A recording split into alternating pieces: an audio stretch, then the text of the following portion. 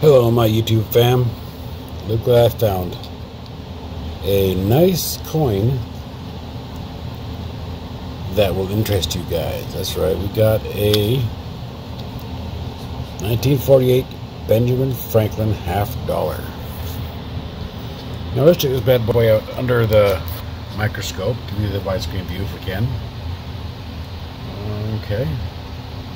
Sorry, that's about the best I can get for you. Wow, he had a big old forehead, didn't he?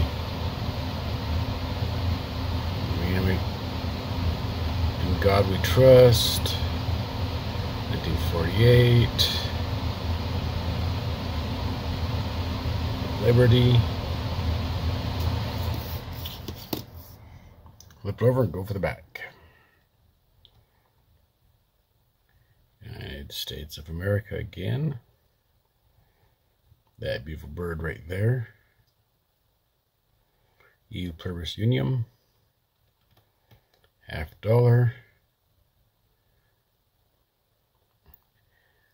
has that crack in it. Now you gotta admit, that is a nice looking coin. And the information on said coin, since we'll put the other way around, oops, it's upside down. Sorry about that. Is let's see, supposedly minted in Denver. Composed of silver. Weighs 12.5 grams, which weight it does weigh 12.5 grams.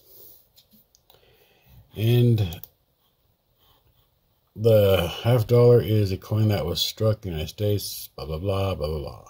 You know, the usual stuff. 50-cent piece, patron founding father Ben Franklin on the observe, and the Liberty Bell on the reverse. So, Ben Franklin front, Liberty Bell back. A small eagle was placed on the right of the bell to fulfill the legal requirements. The $half depict a figure of an eagle. Wow, I did not know that. So basically, coins have to have a way of depicting the eagle on it. That bad boy right there. So even I learned some information today. Produced of 90% silver with a reeded edge, which it has. The coin was struck in Philadelphia, Denver, and the San Francisco Mint. So, basically, we got a... I can actually keep him upright. You gotta say, he does look quite good, don't you think?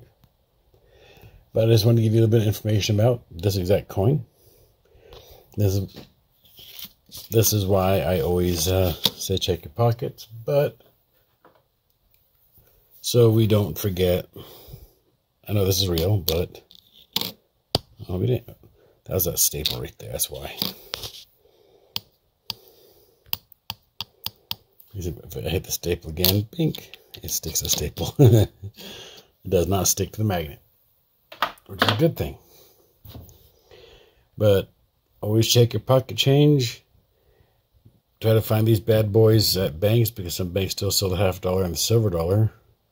Ours sell, I got lucky on that one, but ours usually sell like, what is it, the Sacagaweas and the Susan B. Anthony dollars. Don't really care for those that much. But, like I said, until next time, you never know where the next $1,000 may come from. I don't know the price value of this, I'm just guessing. But until next time, you guys have a wonderful day.